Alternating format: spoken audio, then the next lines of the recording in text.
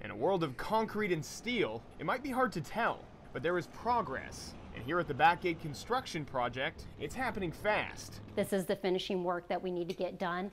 As we know, when it comes to wintertime, you can't pour.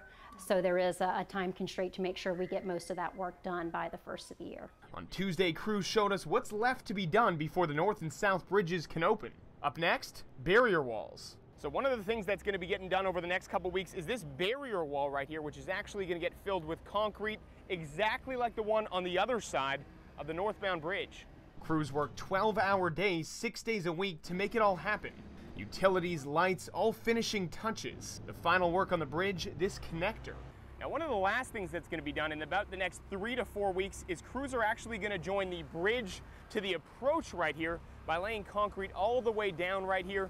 And they tell me the reason for that is crews need to be able to maintain constant access from the approach to the bridge right until the very last minute when they lay this concrete down. Horry County spokesperson Lisa Borsier says drivers should be on these bridges by October.